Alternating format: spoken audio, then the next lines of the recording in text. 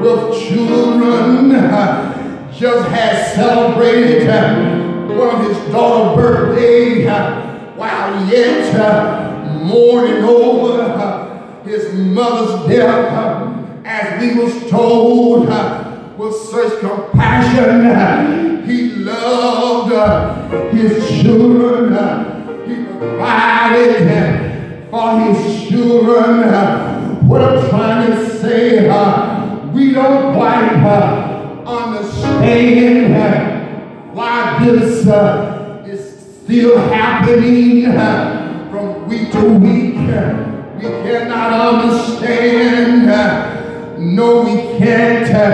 But the hymn writer said, Father, alone we'll know all about it. Father, alone we'll understand why. Cheer up, my brother, cheer him up, for we'll understand it all by and by.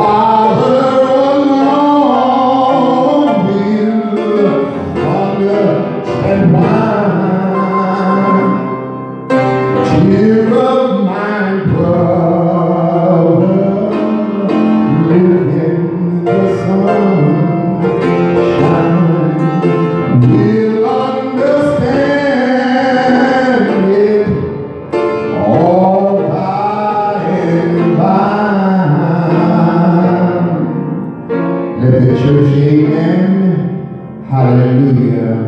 Praise the Lord. The word for today on this Father's Day celebration. If I could dance with my Father. Oh, how the memories, the precious memory lives on and on in each and every one of our hearts. I want to thank you for tuning in and joining us in this virtual worship service. It is my prayer that the Lord will continue to bless you, continue to keep you in His precious care. Thank you so much, members of Greater Bethel, for your worship and giving.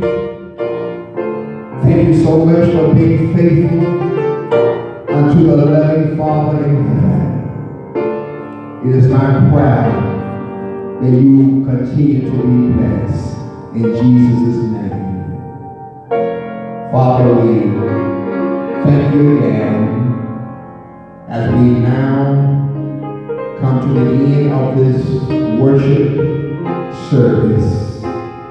We pray, Lord, that you will continue to hold us in the palm of your hand. Lead us and guide us each and every day, every step all the way, as we will continue to glorify and magnify your holy name. For these are all blessings we ask in Jesus' name. Amen.